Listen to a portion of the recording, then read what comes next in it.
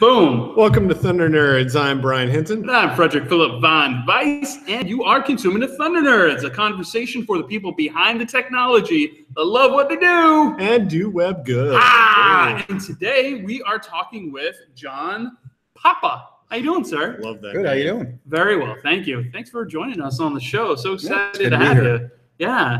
I love your name. By the way, I just want to say, and it's great. We have your son, correct? Yeah, the my son audience. John Papa, son. Oh, it's perfect. Oh, because you're a Papa? Yes. Exactly. Love Yeah, it. doubly Papa. Double Papa. Double Papa. Nice. I like it. John, do you mind telling us a little bit about who you are and what you do? Sure. I'm a web developer. I've been living in Florida for the last couple of years, from New York originally. And I do a lot of JavaScript. In the past, I did a lot with ASP.NET and XAML and C# and a lot of database stuff in my past as well, too. And Nice. these days, I'm a developer advocate for the web. Yeah. And I also see that you have a podcast on Angular. Is that correct? Yeah. I'm an occasional host co-host on the Angular Adventures in Angular. Ah, Nice. That's awesome. Do you mind telling us a little bit about the podcast? Sure. There's about 4 to 6 hosts, and we rotate in and out. Oh, So we have a okay. good conversation. We get guests coming on, and we basically just talk about various topics in the Angular development community, whether it's technical or more about community itself. Yeah. So what's the views on 4? I'm sorry? On Angular 4? Oh, version 4? Yeah. Well, we're in version 5 now. Oh, are we? So- We're in version What? 5 already? Every 6 months, new major version. Gee, I didn't even know. Tell us about 5. But the best thing about versions 2, 4, and 5, since they've gone to the new they remade right after version 1 to Yeah. version 2. The best thing about moving up from there is now the major version changes every 6 months. It takes you literally 5 seconds to upgrade. See, that's really nice. Huh. Yep. Interesting. They're doing this now, so they never have to go through one of those big remakes. Yeah, I again. heard it was painful from 2 to 4. or 1 to something? 2. 1 to 2. 1 and 2. Yeah. Yeah, I don't know, I've that's lost when there was, track. Well, see, it's Oh, funny. actually, it was 1 point something. You 1 point. yeah, there's a so huge 1. scuttlebutt about that. What's funny is people, I hear all the time in the business world, oh my gosh, Angular, it's JavaScript is always changing all the time. We don't know what's going to live next week. Angular's been around for 7 years. That's mostly So- Google people. It's not going to go anywhere. It's like Yeah. 7 years in JavaScript is Yeah, crazy. It's yeah. been around for so long. But then they complain because now they're having an upgrade every 6 months. And it's like, well, have you actually tried it?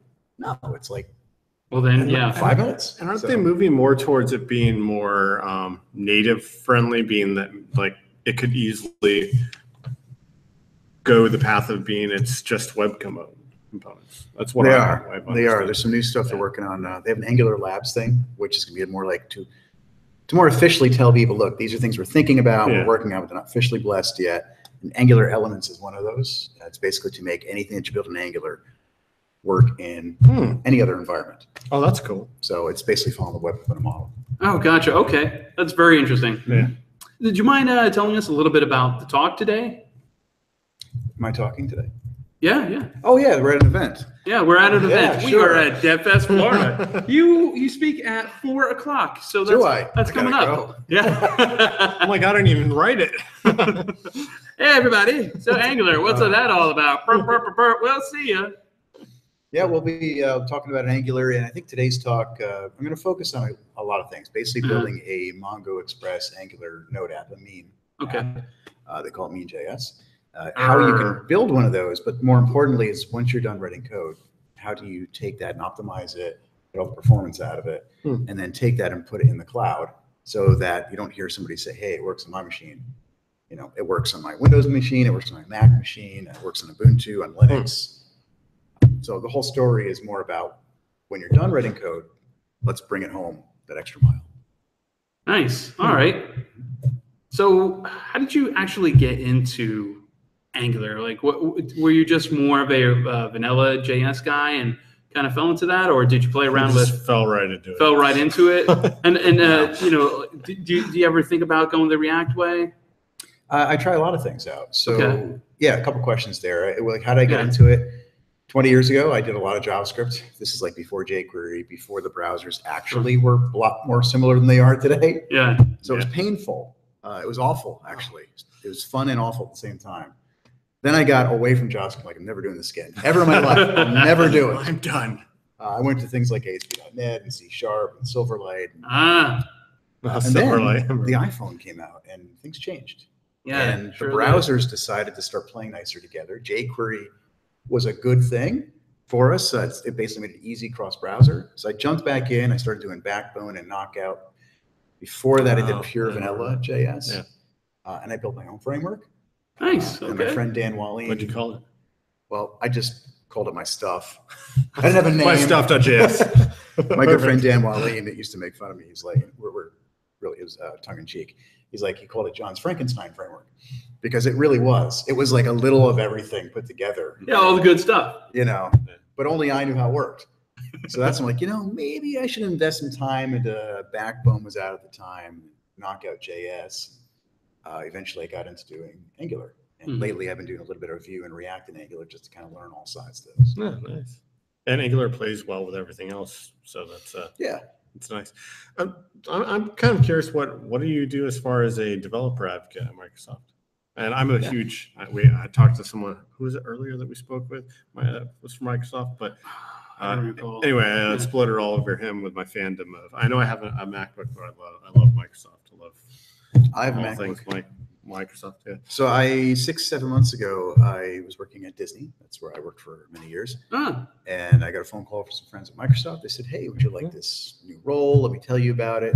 First of all, you never have to move because I love Florida. I love living near Disney World. Yeah. My kids love it. Right, Landon? Yep. So we're not going anywhere. And the second thing was, I'm like, look, I don't use Windows anymore. I don't use Visual Studio. I don't use C#.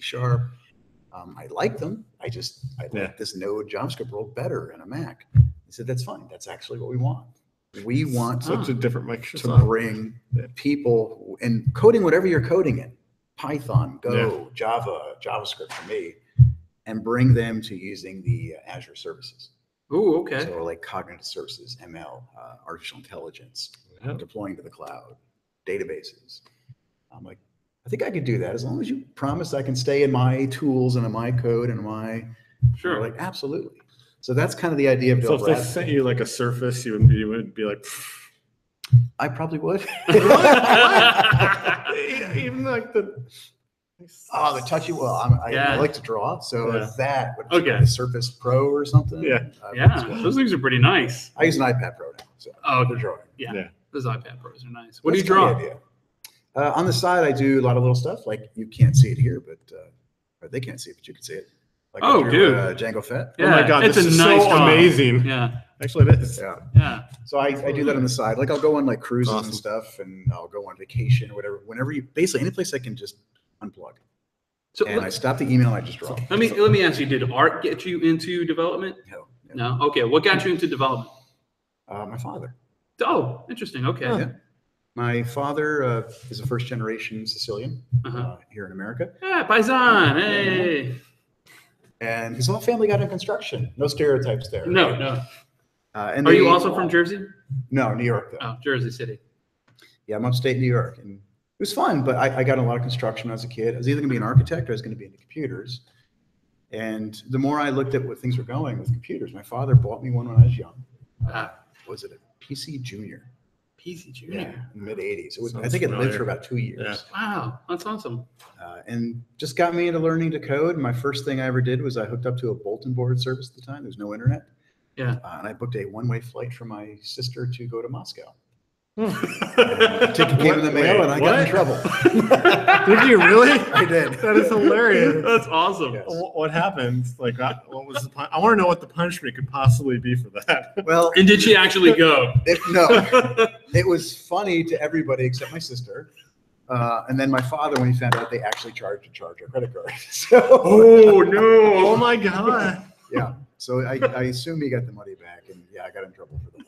Well, wow, that's awesome. That's very Kevin McAllister of you. Yeah, I love my sister very much. We get along great. But you were kids. Yeah, it was funny. I was like 11. I don't know. Hey, I'm mad at my sister today. Let's book her a flight to Moscow. Well, like you're doomed there. Always got plenty of ideas what to do. Yeah. That's so cool. Okay, so you went from that machine, you almost extradited your sister, and then you from there you fell in love with computers. I did. I started using TRS-80s in school they had back then, the Radio Shack computers, when Radio Shack was the thing. I think Radio Shacks are still a thing. Okay. Yeah, Sorry, Radio Shack. Kind of. they mostly sell batteries now. Okay. Yeah, you could get things like Cell phones. Cell phones. Yeah, you could get Yeah, they don't sell anything cool like they used to. Where you used to be able to build a robot from parts. Oh yeah, they have robots Yeah. and drones and stuff for a while. magnets. They used to have that one thing where you Yeah. touch it and all the like that Tesla kind of ball. Oh yeah. I've always wanted one of those. Yeah, me too. Still Dude. Those never things were bought one. awesome. And now I can buy one, and for some reason I just never buy it. Well, it's not like you ever walk into a Spencer's Gifts now, like all the time. No. I'm sure they have them there for like $20. Does that store still exist? Spencer's? I don't know. I don't know. Probably, right? One of the way back. I never go to the mall. Yeah, right. I never go to the mall anymore. No. And I think that's where they are, is in malls. My mall is Amazon. Yeah, exactly. I think too, like once you pass 30, you're Yeah. never going to go into a mall anyway. So I think we dropped all the big names so far. I work for Microsoft. I shop at Amazon.